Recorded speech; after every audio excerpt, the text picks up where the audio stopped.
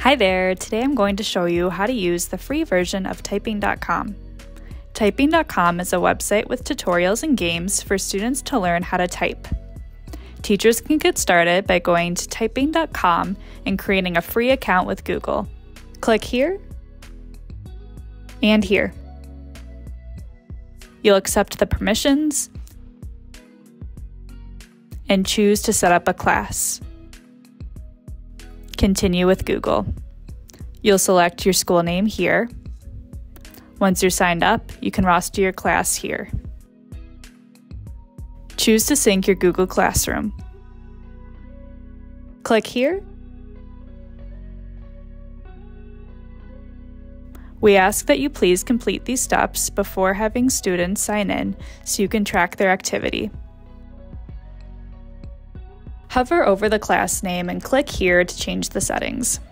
In the Games tab, we prefer that you hide NitroType because users can choose their usernames, and this can result in inappropriate names and innuendos. If you choose, you can also go to the Lessons tab and hide any lessons your students aren't ready for, but that's totally optional. In the Students tab, you can find a list of students and when they last logged in. You can click a student's name to get more details and track their activity. Halfway down the page, you'll see information about their time, lessons completed, speed, and accuracy. At the bottom, you'll see a chart of their progress. The Reports tab has helpful information about all your students' progress.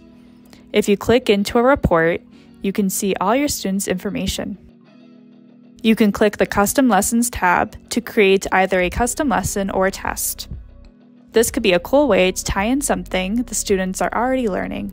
For instance, you could paste in a passage about science to tie in with their current science unit, and the kids could take a test to see how much information they can type in 1 minute.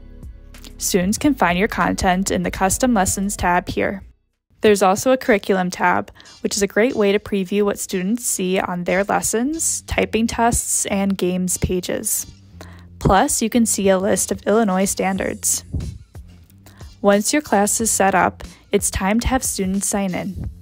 They will go to Typing.com, click here, and sign in with Google. Click here, and here. They should see your class listed here. Tell students which lesson you want them to work on, and they'll click Start to begin.